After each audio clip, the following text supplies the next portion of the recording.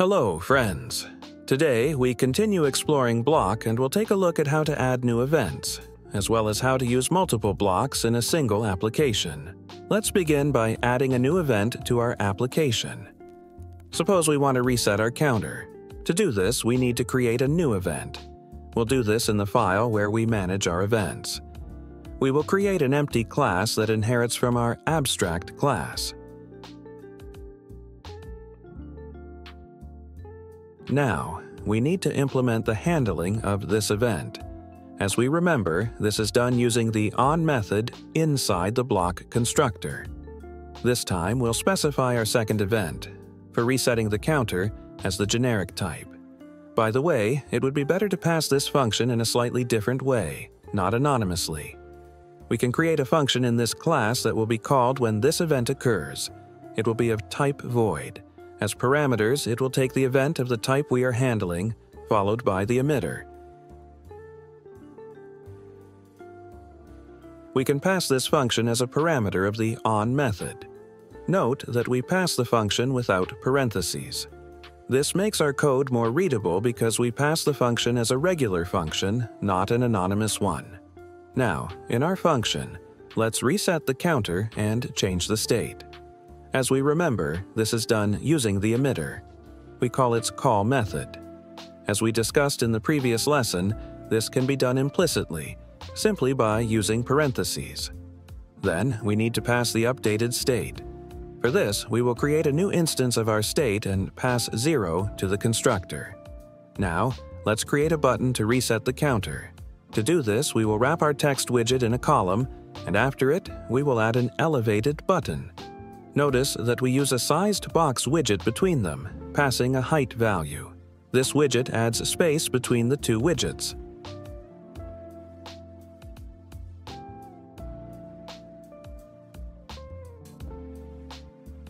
Next, in the onPressed method, we will get an instance of our block the same way as we did in the previous lesson, using the read method on our context. Then, we will use the add method to add an event to our block. This will be an instance of the event we use to reset the counter. Thus, every time the user presses this button, we will send the event to reset the counter to our block. The block will receive this event and process it, changing the state. Let's test our code. As we can see, everything works, and when we press the button, our counter resets. In this way, we added new functionality to our block by adding a new event. We simply created a new class and inherited it from the abstract class. Now, let's look at another example using Bloc. We will simulate loading data from a server that takes time. To do this, we will create a new block.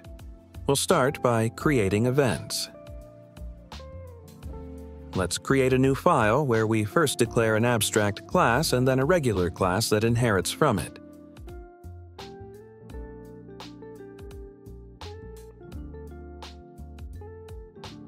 But what if we want to add some parameters to our event? We simply add a field to our class. In this case, we want to be able to specify the time in seconds for how long our request will take. Let's add this field to the constructor. Now, let's create the state. However, we'll use a different approach for the states this time. We won't have a single class for the state.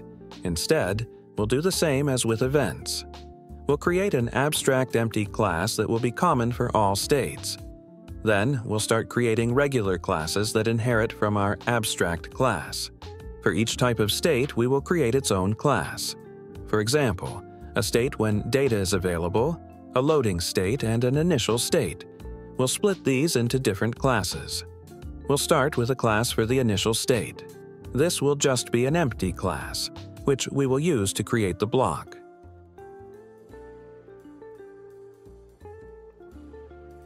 Next, a class for the state when we have data.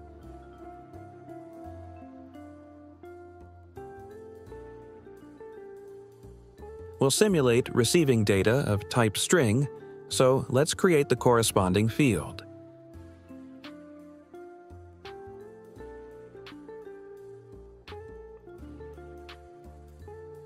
Then, we create a class for the next state, which is the loading state.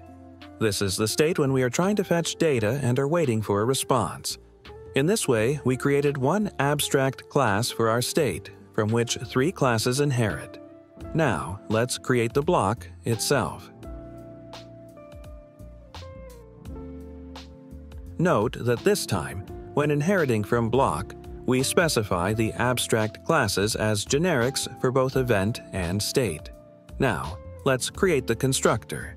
We will call the parent constructor to set the initial state and pass an instance of the class for our initial state. Next, we need to create a class that will simulate network requests.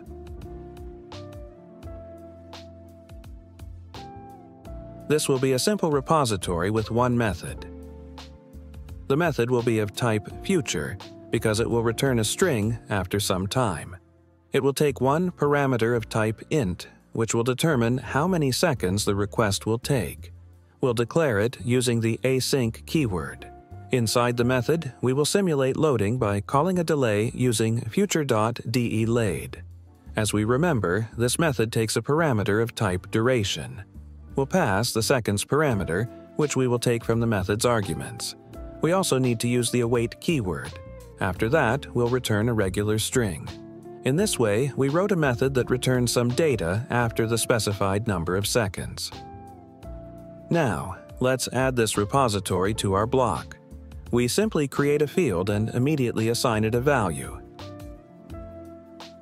Next, let's register event handlers using on. We need only one event handler for the event that requests data from the server, or in this case, simulates it.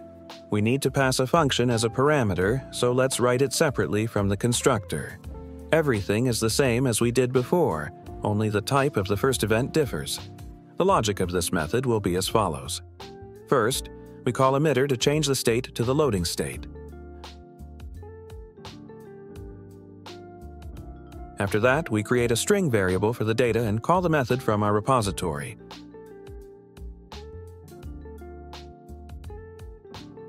But we need to pass an int parameter.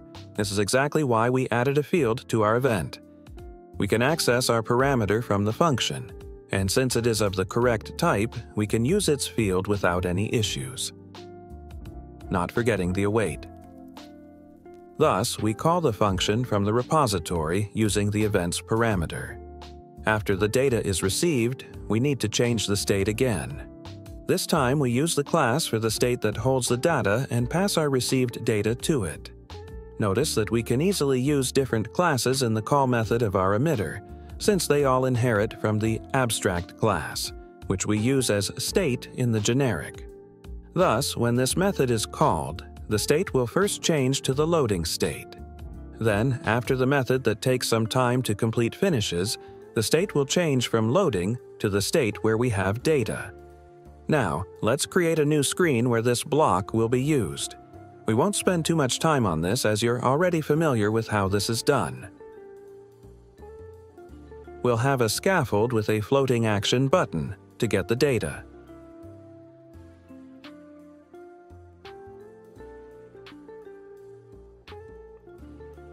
In the center, we will use a block builder.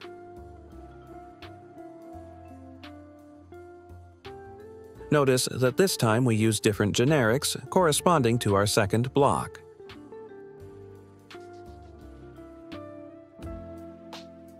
Then we pass a method for the builder.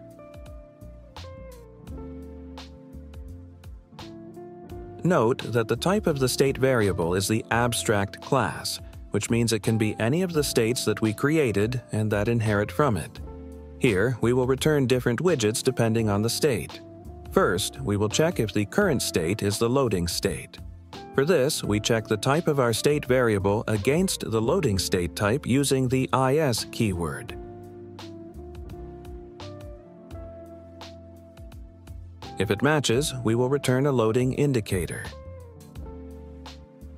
Next, we will check if it matches the type of the state that contains data.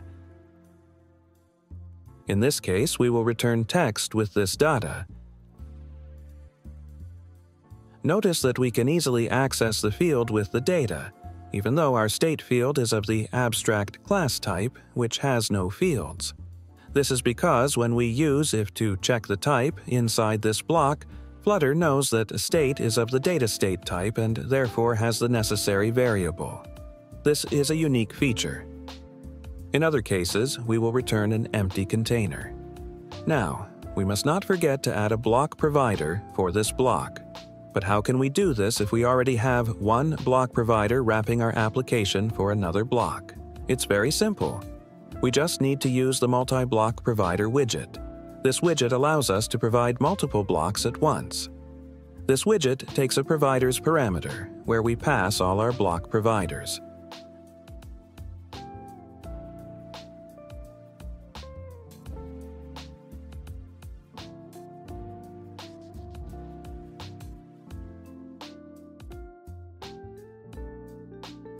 Now, we need a way to navigate to our second screen. To do this, we will add another button on our first screen.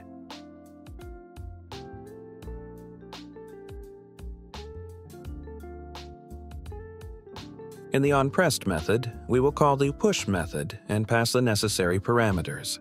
We covered how navigation works in previous lessons.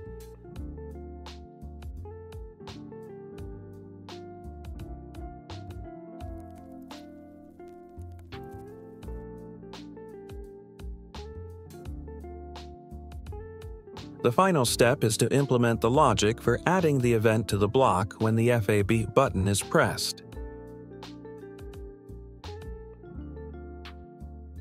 Note that when creating the event, we need to pass a parameter, in this case, an int value. Let's run the code and see what we get. As you can see, everything works. At first, a loading indicator is displayed, and as soon as the data is received, it is shown on the screen. In this way, we explored another approach to creating states and how to use multiple blocks in an application. If you enjoyed the video, don't forget to like and subscribe to stay updated on new lessons. See you in the next episode.